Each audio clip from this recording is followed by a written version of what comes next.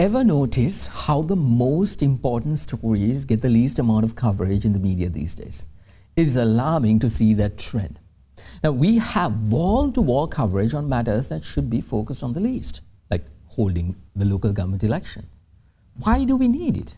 Because the JVP and the SJB think that they can win. So naturally, for them, it's essential.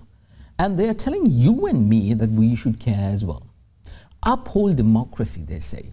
Don't touch the rights of the people to vote, they say. But the biggest story that is getting the least amount of attention and is not discussed, sought after, or even recognized by the mainstream media is the story we all need to focus on. Unfortunately, it's happening right under our noses. And thanks to our politicians, it's been swept under the rug once again, just as it has been done for more than 75 years. Right now, our leaders are praying to the IMF gods to come out of this economic crisis, which most of them put us there. The gods are somewhat answering. They don't want to answer our prayers just yet because they need to milk more out of our miserable situation and tie us further towards a vagabond state. Is anyone asking what will happen once we get the bailout package? Is it going to create better conditions for you and me? Will the inflation go down?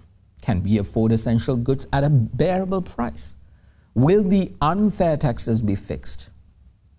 The reality of that, sadly, it would not. But there is one thing the IMF bailout will guarantee: access to money markets. What does that mean? It means more borrowing. The government, be it this one or anyone for that matter, will once again be able to borrow as they please. Why?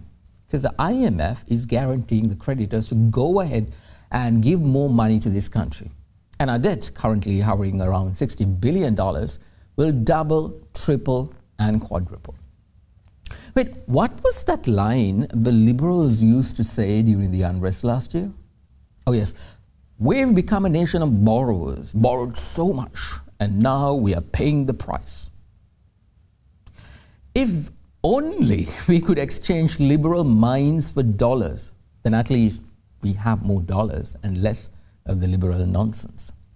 It's true that for us to stay afloat at this moment, we may have to borrow. That is a fact.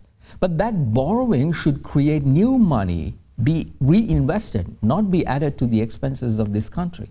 Right now, our leaders only have a one-trick pony as a solution, the IMF. They are religiously following a cult mentality. A few years back, when these very same proposals were implemented and affected us in the negatory, the SLPP, the Sri Lanka Podujana Peramuna, was dead against it and rose to the occasion to be the voice of the people. It only took 3 years, and they are also now chanting praises of the very organization they detested. Isn't this what a cult is? See, right now, our leaders need to be inspiring us to find solutions to this problem through mechanisms of our own. It is not groundbreaking stuff we need to do in order to escape of this crisis. It's pretty simple.